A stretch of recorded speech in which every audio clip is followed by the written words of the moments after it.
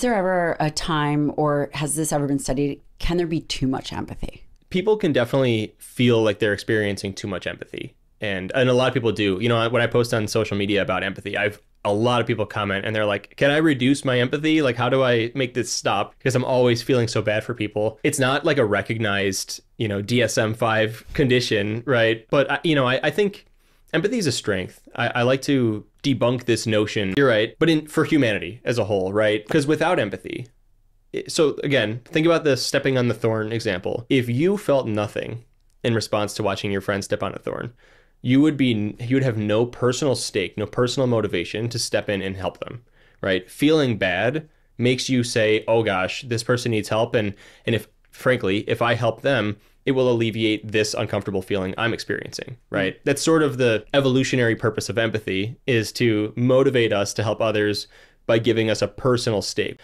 But on the other hand, if we had too much empathy, like you're asking about, and like imagine your friend steps on the thorn and you feel the sensation of the thorn piercing through your foot. Way too much empathy. Now you're going to go the opposite way. Instead of helping that person, you're going to run away. You're going to be like, I'm not going anywhere near that. That felt horrible. I don't want to expose myself to it. We would have no doctors.